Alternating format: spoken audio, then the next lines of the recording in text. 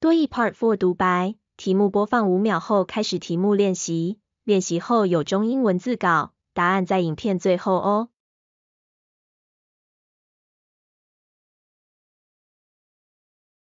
Questions 25 through 27 refer to the following instructions. My name is Gordon, and I'll be training you on how to use the company's new data processing program.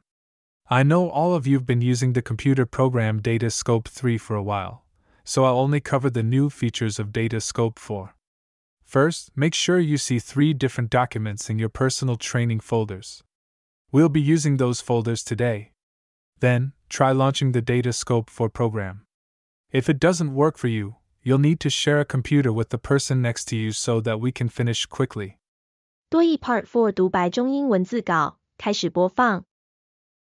Questions 25 through 27 refer to the following instructions.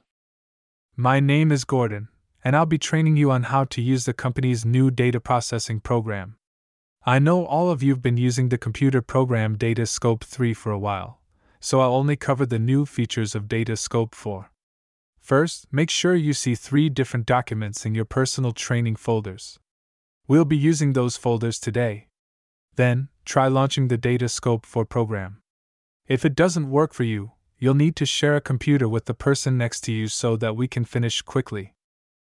Number 25. What type of event are the listeners attending? A. A press conference. B. An awards banquet. C. A trade show. D. A training session. Number 26. What are the listeners asked to check first? A. The date of a meeting. B. The documents in a folder. C. A telephone number. D. A confirmation code. Number 27. According to the speaker, what might some listeners have to do? A. Pay a small fee. B. Come back the next day. C. Work with a colleague. D. Update some files.